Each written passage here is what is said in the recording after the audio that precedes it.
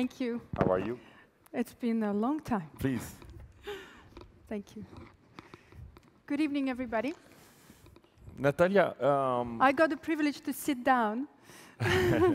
it's good to have you with us today. Thank you. Because you're a busy girl. What are you doing with 3,000 gigs at LeWeb? Well, I thought I was busy a year ago. Now it's uncomparable to how busy this year has been. And actually, if you asked me this question precisely about a year ago, I would probably, if you told me that I was here today speaking at the web conference, I would laugh, because I was so far away in my 20s, so far away from this world, and I was very busy. I started a charity called Naked Heart Foundation to benefit children in Russia when I was 22, back in 2004. And I did really well working very hard on raising funds for my charity. But then when I was turning 30, it's a catastrophe. It seems so hard for you to turn 30. Well, I think at every stage you get that every 10 years, I guess, you rethink the last 10 years and how you lived them and what you have done. And I believe that this 30-year gap that you reach, it's everything that you've done before. It's kind of, you can take risks, you can have fun, you can Tell me about the beginning. How do you come from, like, start at the very beginning? So you're in Russia. And how do you become a supermodel? Because I was actually driving yesterday in Paris, and you're all over the place. You have like, there are billboards with your face everywhere. So how do you go from Russia to? Well, I was born in a big industrial city called Nizhny Novgorod, in a very suburban part of it, very poor neighborhood. Most of people worked at the factory that lived in the area, so a lot of crime. It was not very nice neighborhood. Plus, my mother was a single mother raising me and my children, Oksana, who was born with cerebral palsy and deep case of autism. So I was taking care of my sister since I was 6 years old, helping my mom. I started working when I was 11. And then age 15, when I actually went on my own and started my own business and took care of myself. I lived with a friend. And then eventually I kind of was led to a modeling agency, and then age 17 I moved to Paris to be a model, and it was an incredible opportunity for me to change my life, and not, I mean, quickly, but not quick enough to ruin my soul and for me to forget my childhood. I became very successful. Age 20, I signed a big contract. And you're always almost naked, right? Oh my God! You know, that's probably going to change around 40. That's, you know, when I reach 40. Yeah, oh, here we go. Yeah, No, it's. Please keep going, Natalia. I'm sorry, I'm a little. Yes, don't look there. Look at look here. Yes, actually, I have don't look at the laptop. Okay. Well, what can I tell you? I was. So how is it to become so famous so fast? And I guess it must be a very, very exciting life. It was exciting for a couple of years. I was. Oh my God! I can't look at that. Now you're trying. Now I'm looking at it. I was for a couple of years. I really had fun. You know, I enjoyed the success, and but then I got really around, actually 21, I felt really confused. I didn't understand why this sudden success very quickly. I got married very young as well, and I had a beautiful boy, Lucas, who was baby at the time, and I felt, why am I working? I don't have to work anymore. I would like to stay home being a mother and take care of my children. Well, at the time, one child.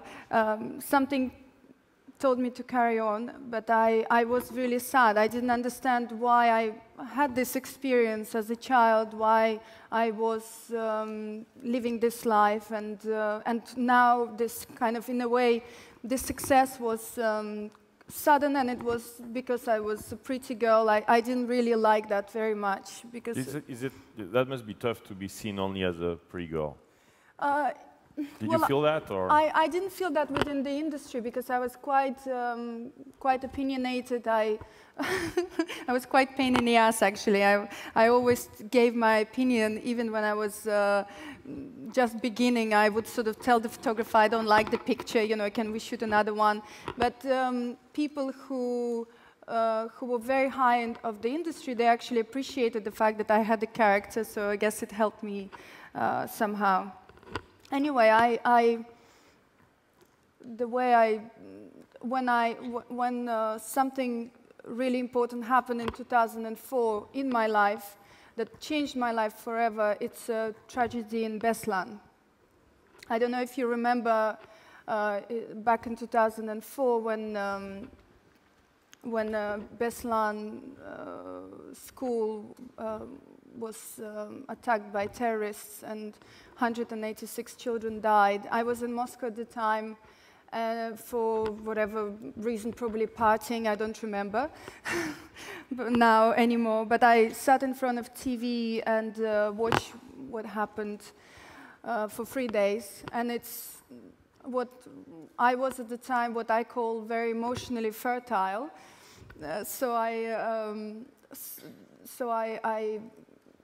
It really moved me. I realized that I cannot live my life the way I lived for the last few years, and that I want to do something for the children that survived the tragedy. So you decided to move away from, you didn't stop modeling, you kept doing that? No, of course. What was really important for me is that I realized I have the industry behind me in order to do something for these children, for example. So I always viewed the industry and the people I was working with as well as very powerful people. So I thought, you know, these powerful people can do something. On the plane back to New York, I called Diane van Furstenberg and set up a meeting with her. Now she's a very dear friend of mine. At the time I saw the connection, she's Russian. So anyway, in 1 month I set up Naked Heart Foundation.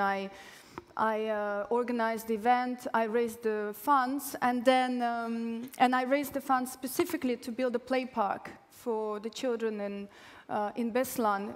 Why did you choose that, play park? Well, this is actually a good question, because this particular question I asked myself: what would I do for these children? What would I do that would be tangible and would really help them to sort of go on with their life? And I felt that the only way I could answer this question is to ask the question myself. What would I, as a little girl back in Nizhny Novgorod, what was lacking the most in my life back then? When I was, my sister, my lovely sister, she kept me outside on the street for hours. For sometimes 6 hours at a time. She would refuse to go back home because she loved to walk and she loved to be outside.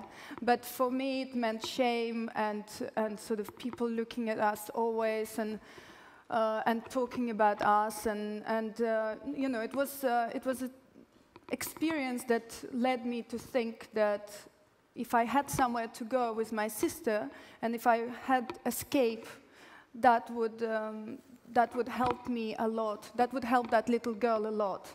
And I felt that somehow maybe this can relate to children who survived the tragedy, because there always will be these children who survived that tragedy, that atrocious tragedy. Yes, people will not think of them badly or anyhow, but they will look and the children may feel uncomfortable. So anyway, play. Tim, can you remove that slide? There's nothing, so just put Natalia back on the main screen. That would be great. So tell me about your foundation, Naked Heart. Why don't we just remove the slides completely for now? So tell me about your foundation. So how much did you raise? We started building play parks only 2 years after I set up Naked Heart, because I couldn't reach the Beslan government straight away, because there was a huge queue of other organizations that more powerful than, of course, mine, that wanted to help. I realized at the time that charity is also competitive business. So anyway, eventually I built a play park in my hometown, Nizhny Novgorod. That's where we built our first one. And well, today we have 90 play parks and playgrounds how much did you raise? We raised close to 20 million euros. Nice, congratulations. Thank you. So in the 6 years, that's not bad, I guess. So you're an entrepreneur? I am, and I view charity very much as it has to be run as business. In a way, in a way I put people together, in a way I fundraise so far. I never ask people for anything. I hate asking. I feel... Well, it looks like you succeed very well in not asking and getting 20 million euros. Well, I asked with feeling that I can give something in return. That's what I mean. Yes. And so I've used the industry, as I said before. I have a biannual fundraising event called the Love Ball. And this event is sort of a very glamorous event. It's also the lots, the way I organize auction is really important to me. It's always something specific. The last event, I worked on it for 2 years. I organized a fashion show of haute couture dresses done, that each dress was done under a special theme, fairy tale, especially for the Love Ball, and it took me 2 years to organize it, but we raised 3.5 million euros at one night. Excellent. Tell me about social networks, because you've been using them quite a bit, I think. Well, now to the part why I'm here. That's the right audience to talk about that, by the way. Yes, back when I was turning 30, I realized that what I'm perceived in my own country, where I worked so hard to build play parks. I also now, the second program of Naked Heart is to help children with special needs like my sister to have a better childhood, and our second program is now more active than the first one. But still, the message was not clearly getting out there, because the media that was interested in me was more kind of fashion media, and the fashion magazines want to know my beauty routine and what I'm wearing, not really what I do and what I care about. They're really... So, normally when I spoke about Naked Heart, that part would be very short. It would be cut in pieces. And so what I realized is what I was lacking in Russia is voice. I realized that I need to communicate with people. I need to really tell them what I feel and what I want to do. And if I need to ask for their help, I need to have a way. So that's my sort of enlightenment of 30. So how can the room help you here? You have a lot of very well connected people here on Facebook and Twitter. How can we help you raise more funding for your charity? Well, what I want to do now is taking further what I've done with social media. I've done already quite a lot in the last year. I've organized, sort of spontaneously went, because I had 80,000 followers back in July, I made a message and I invited people to volunteer and come with me to northern Russia, Krimsk, where floods took hundreds of lives away, and so we built a camp of volunteers that was run by me, and we fundraised, and everything happened through Facebook. Then we opened a summer playground for these children, and not even playground, it was more like a summer camp with 100 specialists working with the children who were lost, who just survived a horrible tragedy, and we entertained the children through the summer while the rain was flooding, and we sort of encouraged the children to stay outside, and we organized events for them, and it was really, really fun and very rewarding. And so, of course, I reported everything on my Facebook. And even if Facebook, I don't have as many followers as people might think I would, knowing that Russia is one of the biggest countries, but 220,000 I have today. But still, knowing that Facebook only has 7 million people then sign up for, that's not bad. But of course, I want to grow my numbers. And what is your Twitter name? Nata Supernova. Nata, N-A-T-A? Yes, Nata. Supernova. Why Supernova? Well, it's two of my nicknames. Supernova was given to me by Mario Testino, who sort of claimed that I took over fashion. So I thought that was because on Facebook I also I don't want to just write about bad things. I want to write, of course, about fun and fun of my industry, and so Nata is my nickname that my friends give me, and Supernova is my professional nickname in fashion industry. Excellent. Anything we haven't covered that you'd like to what I would like to really say is the most importantly is that I normally only accept friends' requests from people that I know, but I felt since I've spoken here, and as well because I really I believe that I have a position where I can help you entrepreneurs and social media. I can help unite maybe fashion and charity world, and I can play a role. So I would like to follow what you do, learn more about social media and about how to become entrepreneur, but for charity, of course, in order to benefit more Naked Heart Foundation and other charities. And I'll introduce you to Scott Harrison, who spoke here, was incredible. In what he does with charity. I think you'll like him a lot. For the water project? Yeah, Charity Water. Sure, do you know him? Yeah, he got 400 business cards as he left the room.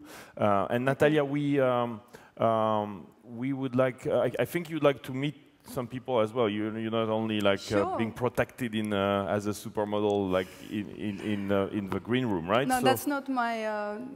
That's not my. You're not image. Yourself. No. So I think you'll go out, through the main door, and if anyone wants to meet Natalia and talk to her, see how we can help her in what she does. You don't take any pictures with anyone, right? Either you always. I'm happy to take a picture with everyone. Great. Well, it was great having you, Natalia. Really, thank you so much for your time. Thank you, Loic. And you shake my hand. Can I actually? Thank you. Thank you, Natalia. Thank you very much.